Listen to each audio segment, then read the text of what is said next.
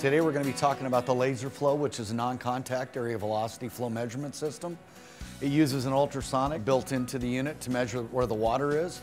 It uses a laser to actually focus into the flow and measure the velocity of the water.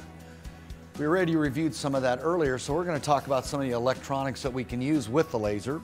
The first one we have currently connected is a signature flow meter. The signature, it can be both permanent or portable, in this case a portable unit. It is designed to handle multiple sensors. It is a smart device which can handle 9 different technologies at the same time. The next one we're going to talk about is the 2160. These are a modular system, so you can stack different modules. The beauty of these, there's only really one thing you have to do, which is change the desiccant occasionally and change batteries. Really, the only things you have to do. The batteries are 6-volt alkaline lantern batteries. Plug in like that, plug into the unit,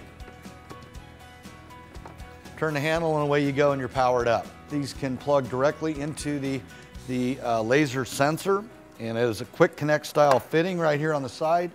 So it makes it very, very useful. Portable applications typically use these. These are completely submersible.